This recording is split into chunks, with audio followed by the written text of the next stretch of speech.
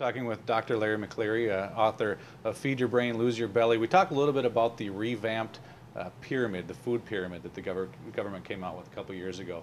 Can you talk about how you would envision maybe your own pyramid and how those difference, I guess, between what they have out and what maybe we should be eating?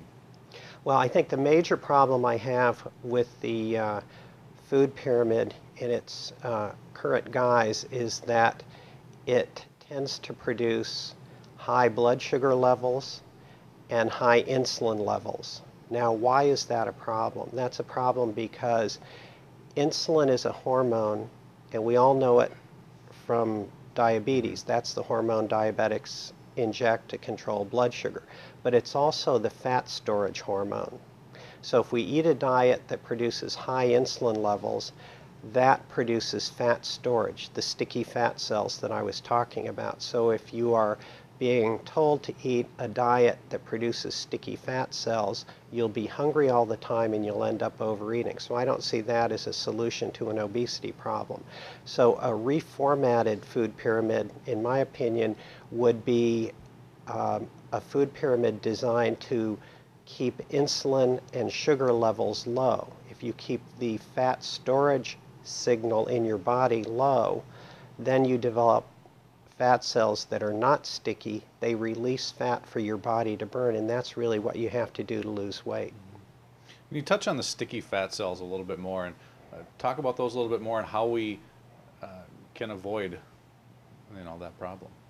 Well, I think sticky fat cells, as you mentioned, are really the focus of the obesity epidemic, because when we gain weight, we don't gain muscle mass usually, we gain fat mass. So getting fat, becoming obese is a disorder of fat cells. And we have about 1 billion fat cells in the body, and when they get big, we get fat. So that makes it easy to think about weight loss. If we can shrink our fat cells, we can lose weight. And the best way to shrink fat cells is to allow them to release their fat energy for the body to use. If we eat a diet or make food choices that turn on the storage process of fat in fat cells, which is what I refer to as sticky fat cells, it's like having money in a bank and having the bank be closed on the weekend. You can't access it until Monday morning. Well, what happens if your bank goes on vacation and you never can access that money? Well, you'll be broke all the time. And that's what happens with sticky fat cells. If you keep making the same bad food choices day after day after day, your fat cells get bigger. It's like a one-way street. Fat goes in, it doesn't come out.